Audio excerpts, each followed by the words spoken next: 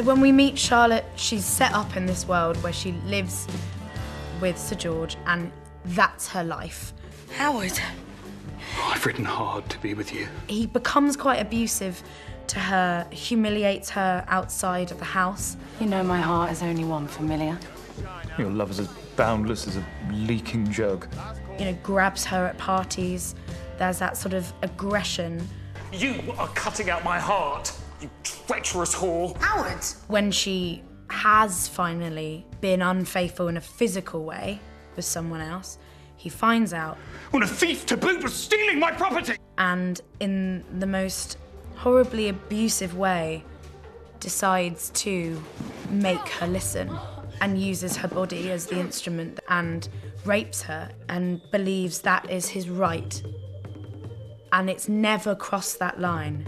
It's always been sex that both people have said yes to. And suddenly, you know, it doesn't matter what you do, that's a line that's crossed that was never agreed to, and it's not okay.